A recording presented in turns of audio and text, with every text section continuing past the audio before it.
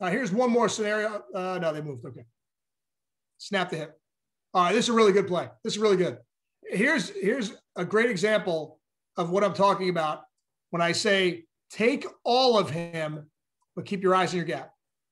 So I'm the center now. I literally am going to take all of this block, and I'm going to rely on the guard snapping that hip.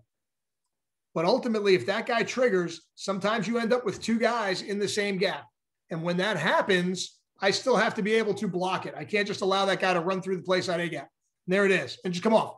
And when this happens, all you got to do is not miss him. Just don't miss him. The ball should be rolling back, right? This ball should be best cut, no cut, roll it back. It should never go play side when this happens. And there it is. Really nice run by the runner. There it is. Most really good cuts on inside zone, if there's any running back coaches on here, most really good cuts on inside zone happen with square shoulders. They don't turn their shoulders backside.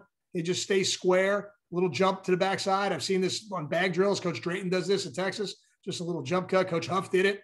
I'm sure he's doing it at Marshall right now. Just a little jump cut, get vertical,